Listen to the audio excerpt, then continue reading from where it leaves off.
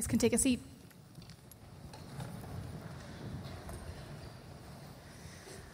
So, how do you pray for Hope College? This is the question that's been on my mind recently. Perhaps it's been on yours. How do you pray for this place? Maybe for you it's your family. How do you pray for your siblings? Maybe it's the news headlines. How do you pray for our world, for our country? Or maybe it's your future. How do you pray for your future? How do we pray? Maybe I could just stop there. How do we pray? What does it mean to say, I'll pray for you? Or give me a few days, I want to pray about it. Or, as we have seen more often than I want to recently, what does it mean to say our thoughts and our prayers are with them? What does it mean to pray? This is a serious question about a foundational pillar in our Christian faith. As always, my first instinct is always to turn to Scripture. What does the Bible teach us about prayer? I think the Bible teaches us that sometimes God works in supernatural ways in prayer. God is God, after all. Moses prayed, and the sea literally split in two so that the Israelites could walk across on dry land. The disciples prayed, and people were literally raised to life from the dead. Illnesses were literally cured. The lame could literally walk. Jesus prayed, and God really brought salvation to the whole world. And God answers prayers sometimes in a way that only God can, right? In ways that are above and beyond our human knowledge, our human understanding, our human nature. God answers prayers sometimes in supernatural ways. But I think the Bible teaches us also that God works in prayer in natural ways sometimes, in human ways, in the people and the places and the situations around us. In Genesis, we read about a famine in the land. And Joseph's siblings prayed for food because they were nearing starvation. And because Joseph had stored up plenty of food in the years previous, he shared his food with his siblings, and his family's prayers were answered.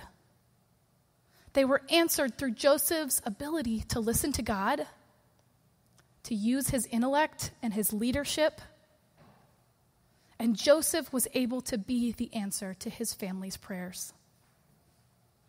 Or the men and the women in the early church, they prayed for the church to grow.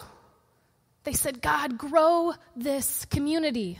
And the scriptures tell us that the church was multiplied by the thousands because these teachers and apostles went out and they shared the good news in word and deed with all those around them. They worked tirelessly to spread the gospel as they prayed ceaselessly for the church to grow. And so God used that to answer prayer. We pray with our hearts in the quiet of our room or with a small group of friends or in the pews on a Sunday. We pray with words that are genuine and honest and thoughtful. But if the Bible teaches me anything about prayer, it's this. Prayer has to be more than just words. 1 Thessalonians 5, verse 16 through 18 says this. Rejoice always. Pray without ceasing. Give thanks in all circumstance, for this is the will of God in Christ Jesus for you. Did you catch that? Pray without ceasing. Meaning not constantly walk around mumbling or journaling 24 hours a day, 7 days a week, that would be impossible, right? Like we have to eat and sleep sometimes too. But pray without ceasing, meaning constantly use your life to live out your prayer. Let our actions every day ceaselessly embody the things that we pray about. It's not just offering a glib, I'll pray for you, to someone who's suffering. It's about praying for that person with words and then thinking about how to live out that prayer for that person. It's not just about posting our thoughts and our prayers are with them. It's about figuring out, how does God need me to act on this prayer? It's not just about praying for God to put an end to suffering or oppression. It's about living out that prayer with your life.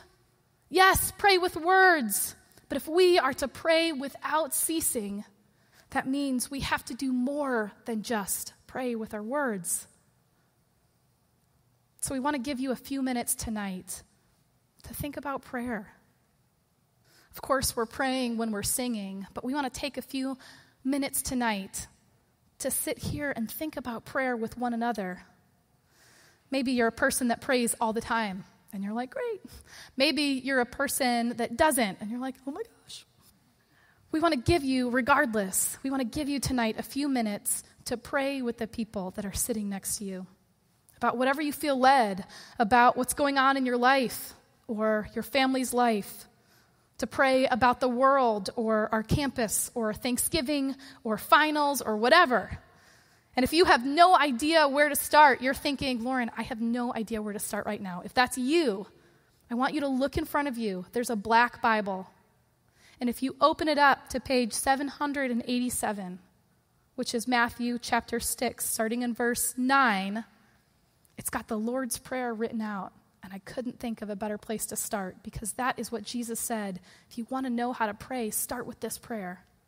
So read that prayer out loud. Rephrase it with the person sitting next to you. Say it in your own words. Read those words with whatever's on your mind as the lens to view it. Use the Lord's Prayer if you don't know where to start. But you'll also notice that when you walked in tonight, you should have gotten an orange card with someone's name on it. Go ahead, raise those up if you've got your orange card. I see some of them. Great. These names are some of the faculty and staff that work here at Hope College. And so I want to invite now Dan and Malorie up to explain one of the ways they think that you could pray tonight. Hi guys, I'm Malorie. I'm a senior here. Danny, I'm a freshman. We were both in Doug Ruck's leadership class this first half of the semester, and we have the opportunity in that class to be a part of something called the Change Hope Project. So we were put in a group with our partners Zach Koska, Sarah Prager, and Brett Slayton, and we came up with an idea that we want you guys to help us out with. So every year, if you didn't know, faculty and staff get a little card just like the one you guys have. It actually has students' names on them, 4 or 5 students' names on them. So every year, faculty and staff is actually praying for all of you guys by name. So last year, one of my good friends, Allison Rich, found this out and thought it would be pretty cool if we as student body also prayed for our faculty and staff because they serve us so much. So we wanted to kind of keep that tradition going, so that was our Change Hope project this year. So all of you guys should have your orange card, and if you don't, raise your hand. I have some people running around passing them out, or if you want to grab one for a roommate or friend or anything. But we just want you guys to join us in praying for those people by name. So put it somewhere you'll see it. Put it in your wallet, in your car, on your desk, anywhere. And just try to pray for that person by name. Be intentional about it. Even send them an email or something like that if you want to ask for something to pray about. But we are just hoping that you guys can join us in doing that. Awesome. Some verses that go along with that. Mark 11:24. Therefore I tell you, whatever you ask for in prayer, believe that you have received it, and it will be yours. Another one, 2 Chronicles 7:14. If my people who are called by my name will humble themselves and pray and seek my face and turn from their wicked ways, then I will hear from heaven, and I will forgive their sin and will reveal their land. So like the heartbeat of our group and the structure of our group was all about the power of prayer. In my life, like just recently when I was assigned this as a group, I was really convicted. Just prayer, I wasn't intertwined or relating with God at all, and I was missing that. And so it was just really great to just be able to sit with my Creator and sit with the one who made me to be me and just relax in that and just pray and just think with him. So this is a great opportunity, this Change Hope Project, to be intentional. Hope College, this is a family. It's not just a family of students. It's a family of faculty intertwined with students. It's a chance to grow together. It's a chance to build the kingdom of God together. Because that's what it's all about. It's about just giving the glory to God. So, yeah, this is a great opportunity. And one thing, before you pray, I was really called, God was calling me to say this. Before you pray, God was telling me that there are a lot of you out there today that just don't feel like you're good enough to come to God, and don't feel like, you just feel like he's so much better and so much higher than you that you can't reach him. And I just want to tear down those walls, and I just want to remind you that, therefore I tell you, whatever you ask for in prayer, believe that you have received it, and it will be yours. He's hearing you. He's loving you. He's there for you. That's great. So go ahead, find 2 or 3 or 4 people sitting next to you, turn to them, pray for the next 3 or 4 minutes, and then the band will bring us back together.